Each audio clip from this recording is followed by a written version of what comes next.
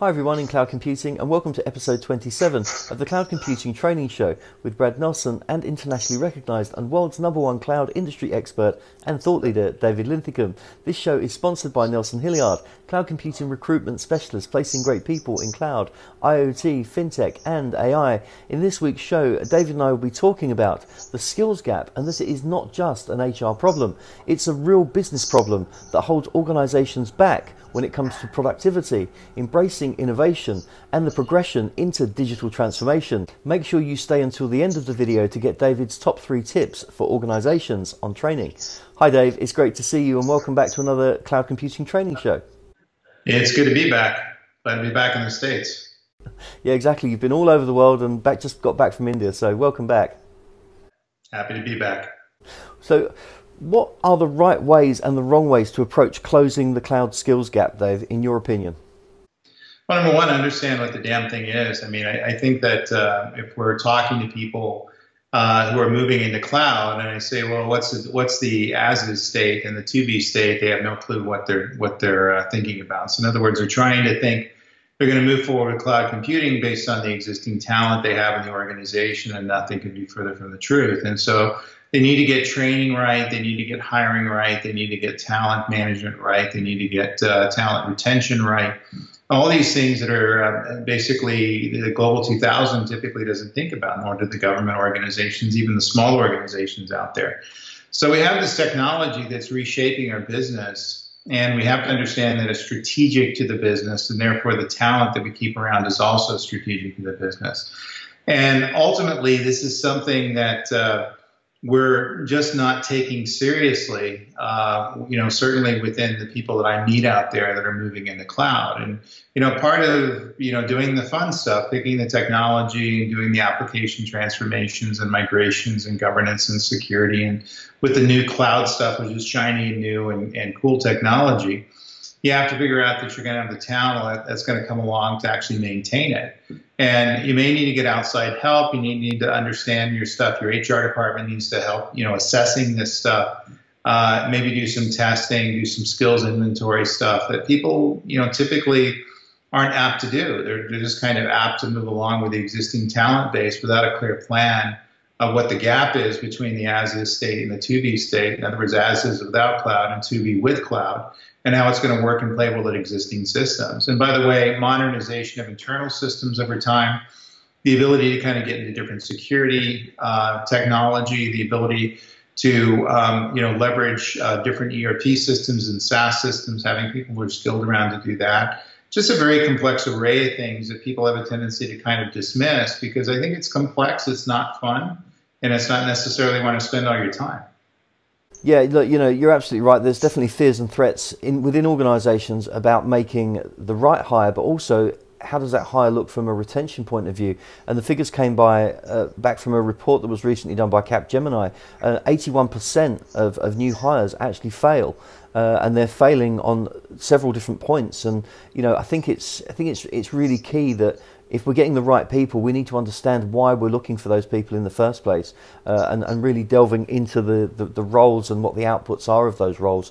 And it goes back to a show we did last week with Siram Krishnam from Headspin, where we're looking at bringing in, organisations are looking into bringing the right leaders within that field in order to understand what it is that the roles need to be and what the business development needs to be and the outputs.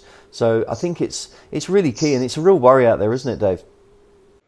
Yeah, it certainly is. I mean, it'll kill your cloud implementation very quickly. I mean, this and underfunding is probably the 2 top reasons why cloud projects fail. And people say, well, the technology fails or cloud doesn't live up to its potential. No, we solved that problem a long time ago. Excuse me, we solved that problem a long time ago. Indeed, that I can always make the technology work, but the human beings and the ability to kind of get the processes redeployed and the ability to kind of get people thinking differently, is where things have a tendency to fall down. And I think this report kind of shows what I've been seeing out there for years.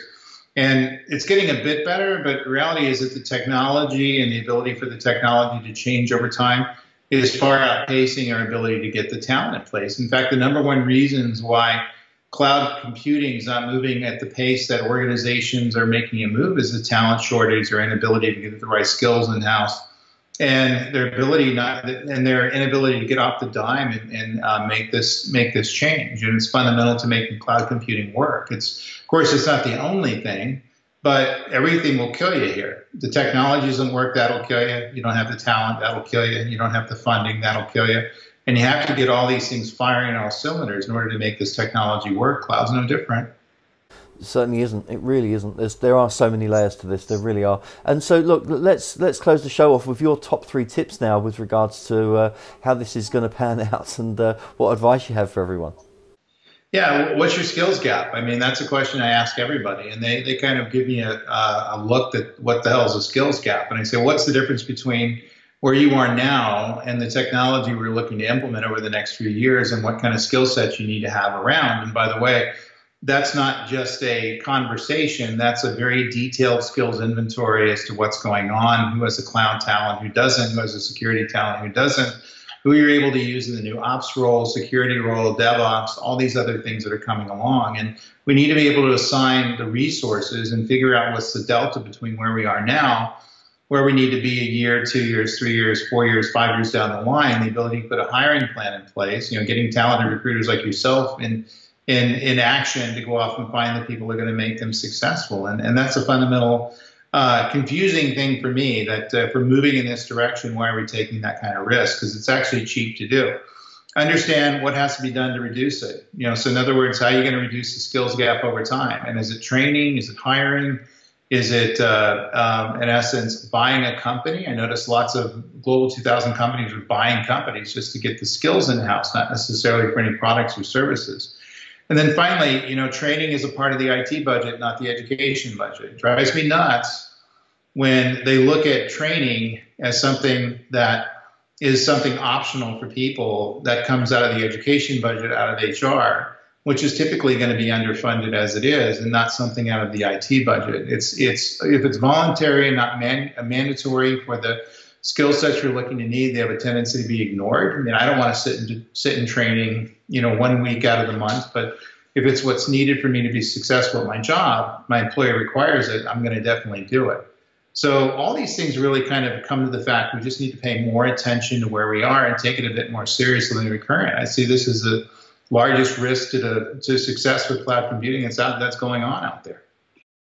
They're really those 3 tips are awesome. They really are, and I hope a lot of people are going to be able to ask themselves better questions to get the better skills they need. And also, and I think you really hit on something interesting there, is that the HR budget for training, it really should be driven from a budget where it's focused from an IT resource point of view. I think if even that one shift of making sure that IT training is part of IT and not human resources, I think there's going to be a massive change there, because the IT people are the people that are underpinning the organisation with regards to the needs of moving into cloud. So they really are going to know where to spend the money, who the best trainers are to bring in, and who the people, what the type of people they need to fulfill the roles, rather than having an HR budget driven point of view where it's just going to be, like you say, underfunded, and they're really not going to be governing it from a real point of leadership. Yeah, I couldn't say it better myself. So ultimately, this has to take a higher priority than it currently is, and if you don't, you're going to suffer the consequences. People are, and I think people are going to fail doing this. They're able to recover, but it's going to cost them a tremendous amount of money. But more importantly, to the other show we did in the C-suites, this is going to cost their ability to get into a strategic space and prevent people from disrupting their market, because you're unarmed, because you don't have the talent ready to go ahead and fight those wars. Yeah, exactly right. Dave, thanks for being part of the training show this week. Glad to have you back from India, safe and sound. Yeah, I'm glad I got back safe and sound. Excellent. And thanks for watching, everyone. We really hope you did enjoy watching this week's training show. We've had some great shows this week, so if you're watching this one for the first time, please make sure to go back and watch the Australia show and the C-suite show. We've covered some fantastic content. So thanks for watching. Remember, you can get Dave on Twitter, which is at David Linthicum. I'm also on Twitter, which is at Nelson_Hilliard. Thanks for watching. Remember to like, subscribe, comment, share these videos with your friends and your colleagues.